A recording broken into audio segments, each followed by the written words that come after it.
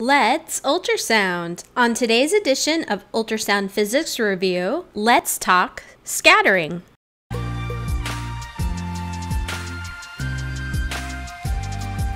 So let's start out by defining ultrasound scattering. When a sound wave hits a boundary with irregularities and the sound wave is redirected in multiple directions, either uniformly or non-uniformly, this is known as scattering. There's two things that cause a boundary to be irregular: the texture of the surface, meaning is it rough versus smooth, and the size of the surface. Is it small versus large? And there's two types of ultrasound scattering: organized scattering, also known as rayleigh scattering, and disorganized scattering, also known as backscatter. Rayleigh scattering or organized scattering occurs when a sound wave hits a surface that's much smaller than its wavelength, such as a red blood cell. The sound is uniformly scattered or redirected in all directions. This is also known as omnidirectional, and this is a very organized type of scattering. Rayleigh scattering produces a very weak reflection. The reflected waves travel in multiple directions, resulting in little reflection returning back to the transducer. Rayleigh scattering is directly related to frequency, and it's proportional to frequency to the fourth power. If frequency doubles, Rayleigh scattering increases by a factor of 16. Higher frequency sound undergoes more Rayleigh scattering. A red blood cell is a common Rayleigh scatterer. Rayleigh scattering is not angle dependent. It can occur with either perpendicular or oblique incidence. And just for review, perpendicular incidence is when a sound wave approaches a boundary at exactly 90 degrees, and oblique incidence is when a sound wave approaches a boundary at any angle other than 90 degrees.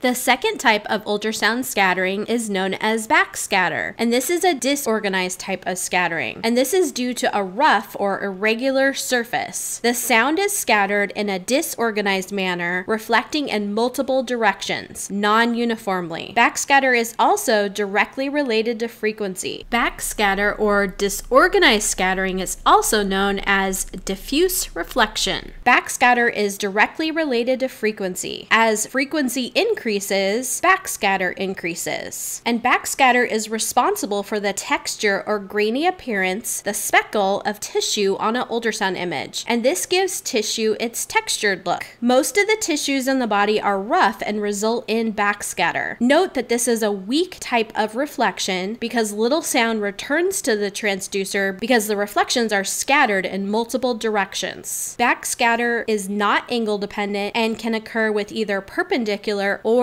oblique incidence.